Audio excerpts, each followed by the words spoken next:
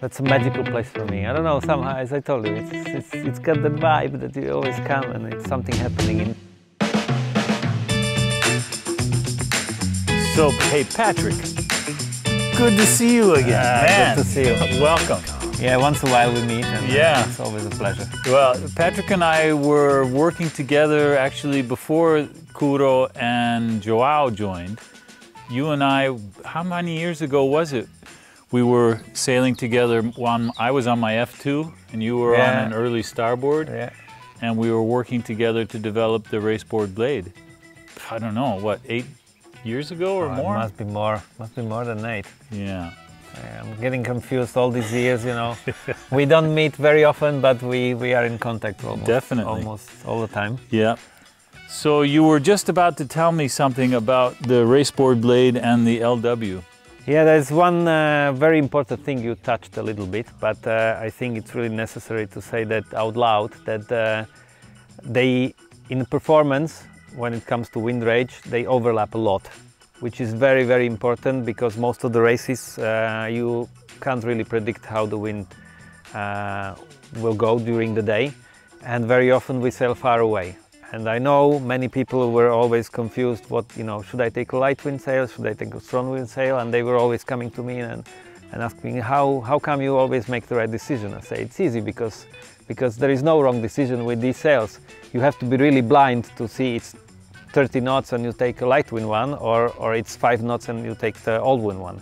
But because they overlap so much, you could easily go, even if the wind drops down with the all-wind sail, and do 1 or 2 races. Maybe you will have to work a little harder because we are allowed to pump, but you still manage. And even with those few guys which maybe made the light wind choice or they had the chance to change the sails just before the race, you can keep up with them. But of course, if you should do 12 races in a regatta over a week and you have to pump a little bit more than everybody else, it will show up in the results. But we have the light wind version, and again, when the wind picks up during the race, as you said, you change the trim, and that's the beauty of the Loftsails. And what I love about them is that you really can make it work for you, because with the raceboard there is so many different ways of sailing, so many different boards that we use, so many different setups as it comes to the guys and what they used to. And some go a little bit faster, not so much angle. Some are from the lakes like me, which we want to use every gust to get the maximum angle and try to find the shortest way from one mark to another. So this really gives you something that you can play with, and we have the trim systems both on the mast and on the boom. And for me, it's really hard to go on one tack without touching one of those trims, because I always want to feel the perfect balance, and then I can concentrate on the tactics, on the opponents and everything else. So important is to have the right tool, and this is the right tool.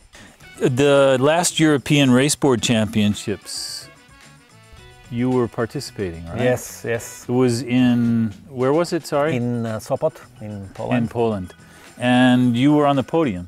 I was second, yes. I was surprised because of the COVID situation. We didn't have so much training, which maybe was in some way advantage towards the older guys like me, that we have the experience. We don't need so much practice to get the right feeling.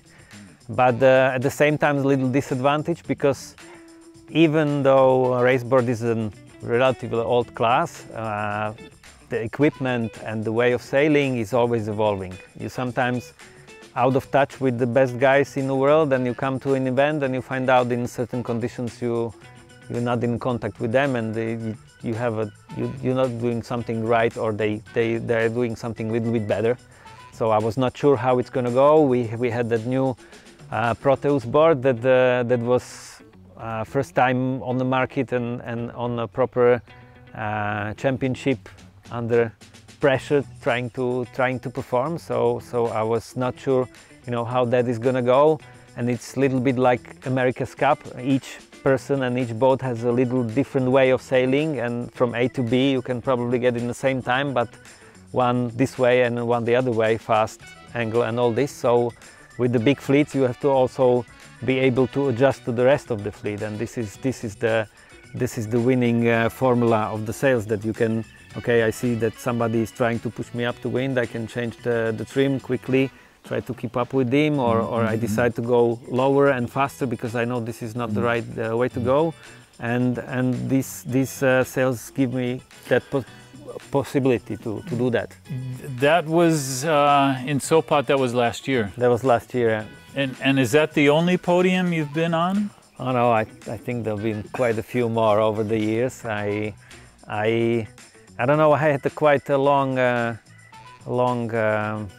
streak of podiums in the World and European Championship over the years. My aim for a while, not anymore now with the family, was to get the podium in Europeans or Worlds every year, if possible. And for a while it was working, but now with the family and not so much time spending on the water, or actually I do spend a lot of time on the water, but sometimes more in the coach boat rather than on the board. But yeah, it's really nice to get back to racing, and I make many of the younger guys sad sometimes that they have all the power and all the motivation, but... Well, I just would like to say that it's been a pleasure having you on the team, and I really appreciate your input over the years. Together with Curro and Joao, I have to say that our team is extremely strong. We've been on podiums, Worlds and Europeans, I don't know.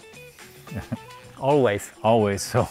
Yeah, with teammates like that, it's easy. If it's not your day, it's definitely Curro's day or Joao's day, and they are the guys which most of the days it's their day, so it's really... Well, we're going to keep the ball rolling. Joao, Curro, and Patrik and I will continue to put everything we can into the raceboard designs for the future.